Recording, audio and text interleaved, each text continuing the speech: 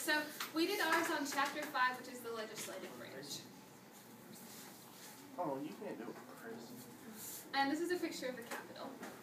Oh.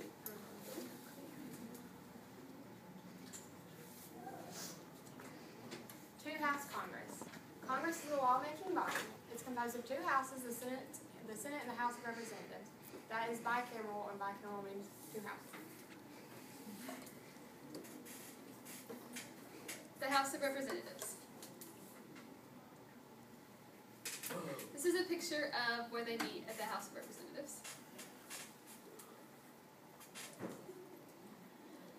How membership is divided. After each year, the seats are distributed based on, after each census, the seats are distributed based on the number of people who live in each state. There's a total of 435 members in the House of Representatives, and it's based on state population, and it's proportional to the state population. So each year, the 435 members are distributed based on how many people live in each state.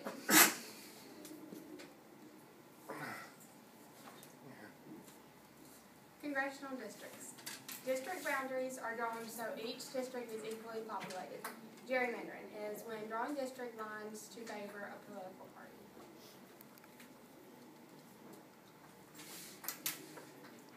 And this is a picture, and it just kind of represents the different districts in Georgia. Number 11. And all those are equal population. Electing representatives. Representatives are elected every 2 years, and if a representative dies or resigns, the state must call for a special election to elect a new representative.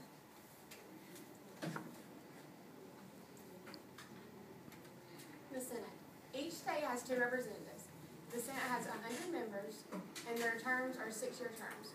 1/3 of the Senate's members go up for election every 2 years. There are no term limits in the Senate.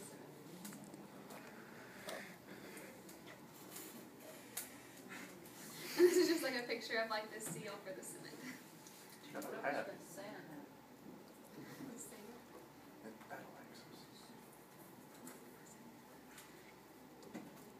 So this is qualification for members.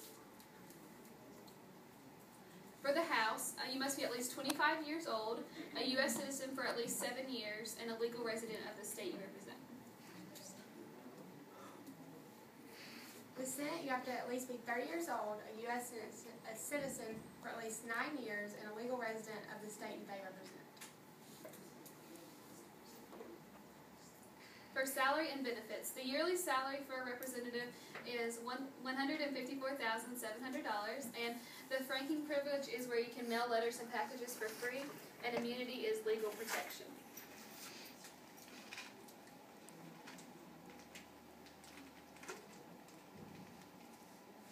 The terms in sessions. 2 regular sessions in each term. Sessions last as long as Congress wishes.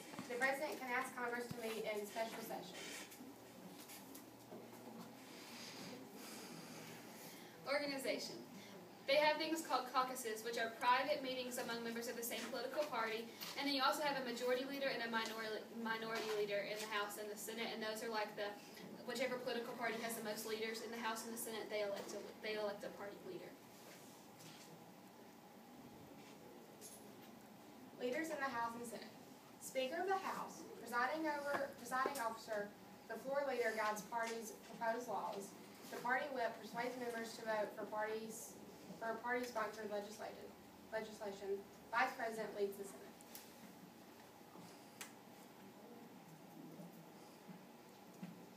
And this is the Speaker of the House.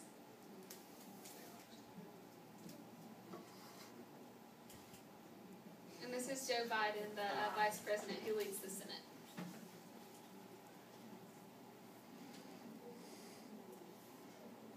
Okay, committees. There's 5 different types of committees. You have standing committees, subcommittees, select committees, joint committees, and conference committees.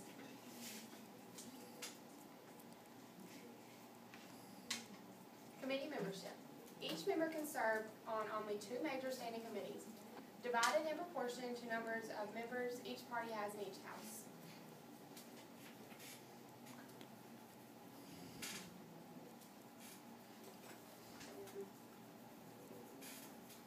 powers granted to Congress. They are in charge of financing the government, regulating and encouraging American trade and industry, defending the country, enforcing laws, and providing for growth. The power to impeach.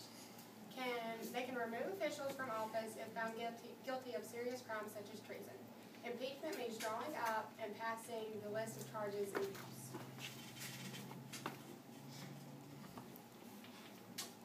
And both houses of Congress also have their own special powers.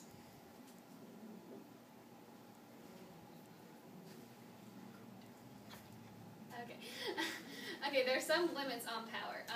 And these are all the limits. Passing ex post facto laws, passing bills of attainder, suspending the writ of habeas corpus, taxing exports, passing laws that violate the Bill of Rights, favoring trade of estate, granting titles of nobility, and withdrawing money without a law. The idea for a bill begins from U.S. citizens, from organized groups, from committees of Congress, from members of Congress, and from the President. How a bill becomes a law. First, the bill is introduced in the House.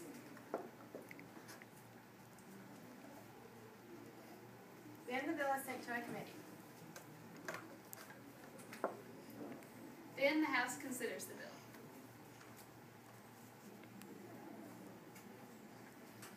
After that, the House votes on the bill.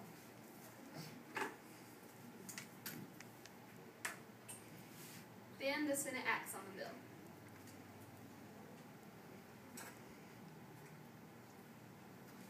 The House and the Senate agree on the final bill,